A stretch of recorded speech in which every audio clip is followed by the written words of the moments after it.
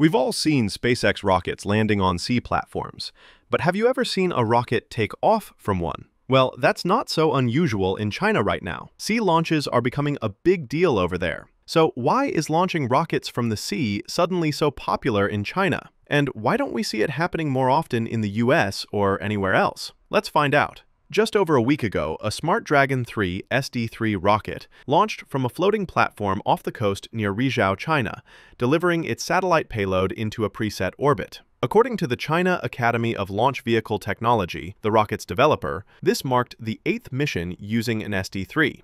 On board were 11 satellites belonging to the Geely 06 constellation, developed by G-Space, a private satellite manufacturer and subsidiary of the Geely Holding Group, headquartered in Hangzhou.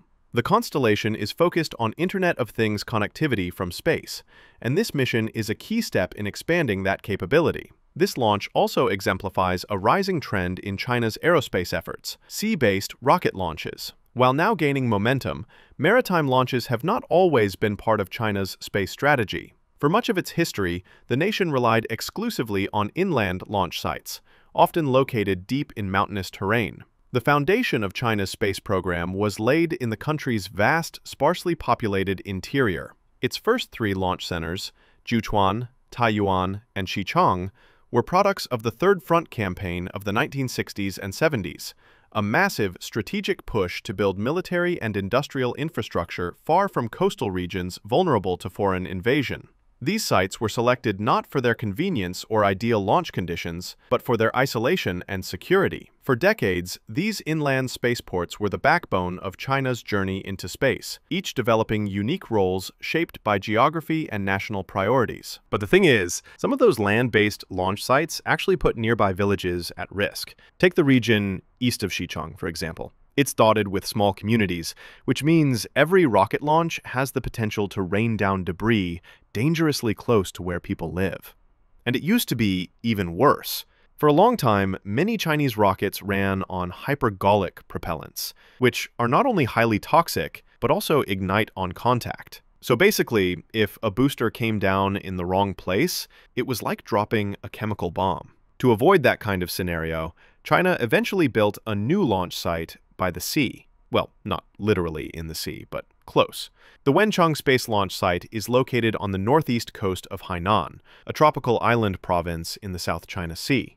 Opened in 2016, Wenchang isn't just another spaceport. It's a game-changer for China's space program. It was built with a bigger vision in mind, to support heavy-lift rockets, which are essential for things like the Chinese space station, Mars missions, and future moon landings. Without Wenchang, none of that would be on the table. Interestingly, the idea of launching from Hainan isn't new. Engineers had their eyes on it back in the 1970s, because launching closer to the equator gives rockets a nice speed boost. But back then, during the Cold War, sticking a critical national facility out in the South China Sea, where US and Soviet forces were active, was considered too risky. Fast forward a few decades, the geopolitical climate shifted, and China's space ambitions hit a new level. The country needed bigger rockets. So big they couldn't be transported by train to the inland launch sites. Suddenly, a coastal launch site wasn't just a nice option, it was the only way forward. But as I mentioned at the start of the video, China isn't stopping with Wenchang. While it may be the crown jewel of land-based spaceports, China is also building out something far more flexible: sea-based launches. By heading out to sea, China's space program can get around the geographic limits of launching from land. It also opens the door to launching more often, and with more resilience. The center of this maritime push is the Eastern Aerospace Port, located in the coastal city of Haiyang in Shandong Province. Launching rockets from mobile sea platforms comes with a bunch of strategic perks that fixed land sites just can't offer. For one, these platforms can be moved, meaning you can position them in international waters wherever it makes the most sense for a specific mission. Want to launch to an equatorial orbit? Sail the platform right to the equator and take full advantage of Earth's spin to boost payload capacity. You get more flexibility, more efficiency, and access to basically any orbital inclination. A lot of countries are tough to work with, either because of political instability or simply because they lack the infrastructure. But when you're launching from a platform or vessel, that problem goes away. You can just pick the best spot and go. Another big plus, no more worrying about falling rocket stages crashing down near villages. Now you're far away from cities, you're far away from land. You're minimizing the risk of any accidents or failures. When you launch from way out at sea, all that debris drops harmlessly into the ocean. Problem solved. There's also the issue of capacity. China's 4 land-based spaceports are already handling packed launch schedules. Sea-based platforms effectively add new launch pads to the mix, helping to ease the pressure and ramp up launch frequency, especially important when deploying large satellite constellations that need multiple launches in a short time. And finally, there's the resilience factor. If something were to knock out one of the land-based sites, say a natural disaster or sabotage, a sea-based platform could keep critical missions going. Solid fuel rockets, which are often used in sea launches, can be prepped quickly, making this a great option for responsive, rapid turnaround launches. Seeing all the advantages, China has gone all in on building a dedicated base for its sea launch operations. That's where the Eastern Aerospace Port in Haiyang comes in. It's not just a launch site. It's being developed as a full-on aerospace hub. The plan is built around a one-port, 4 centers model, a central sea launch home port supported by facilities for rocket R&D, satellite manufacturing, sea platform development, and satellite data processing. Basically, it's a one-stop shop. Rockets can be built, tested, loaded with payloads, and rolled straight onto their launch ships, all in one place. It's a vertically integrated setup, designed to streamline everything from development to launch. So far, China's sea launches have used modified civilian vessels as mobile platforms, things like large deck barges or heavy-lift ships that have been retrofitted to handle rockets and launch systems. Some of the key vessels include the Debo 3, the semi-submersible Tairui, and the Defu 15002.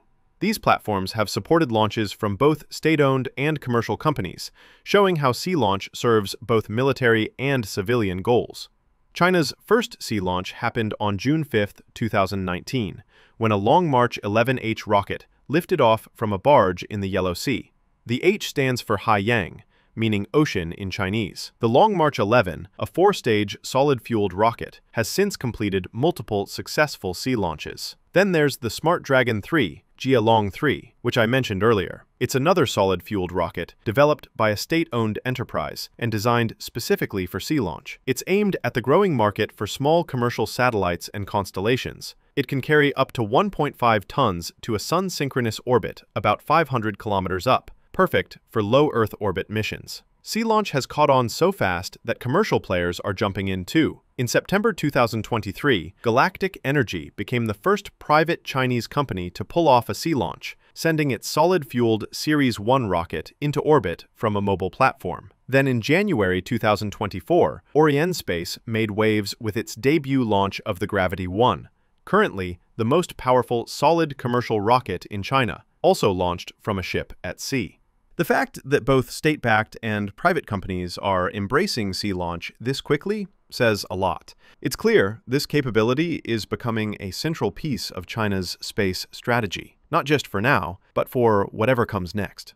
But of course, nothing's perfect, and sea launch has its own set of drawbacks. First off, startup cost. Buying and converting a ship into a launch platform is way more complicated and expensive than just pouring concrete and welding some steel at a land-based site. Then there's logistics. You're not just dealing with one boat, you need at least 2. One as the actual launch platform, and another as a command and control center. On top of that, you need a stable communication link to the rocket, living quarters for all the crew, plus regular maintenance for both vessels. All of that adds up. In most cases, operating from sea is simply more expensive and complex than operating from land. These added costs and the technical challenges of launching from a moving platform at sea could easily make the whole thing too pricey to sustain, at least without serious backing. That probably applies to China, too. Given how low some of these sea-launched rockets have been priced, sometimes even rivaling a reusable Falcon 9 from SpaceX, it's hard not to wonder if a lot of this sea launch boom is being propped up by investor money.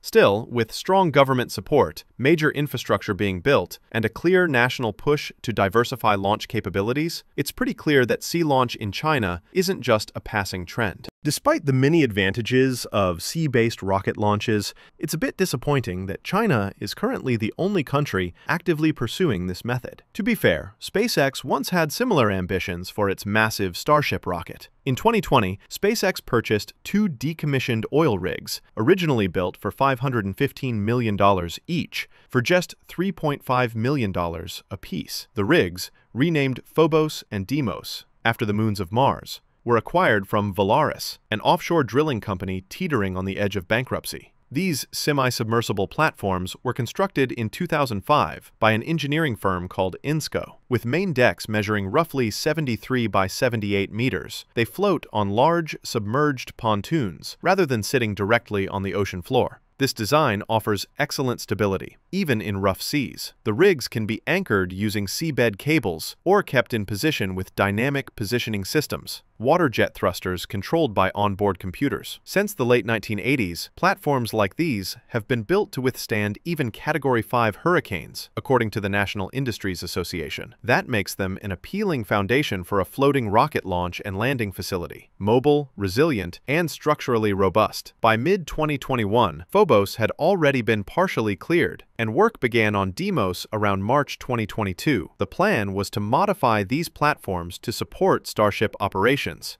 creating large open areas for landings, installing a tank farm for propellant storage, and adding heavy lift equipment, such as cranes, or possibly even a Mechazilla-style tower to stack the rocket. But despite the early promise, progress stalled. In early 2022, SpaceX paused the project and eventually sold both rigs. Company president Gwynne Shotwell confirmed the move, explaining that Starship was still in early development and that SpaceX needed to focus all its resources on getting the vehicle flying reliably. Building and operating a sea-based platform would have introduced additional complexity at the wrong time. Still, the idea hasn't been completely ruled out. Once Starship reaches operational maturity, SpaceX may well revisit the concept. And who knows?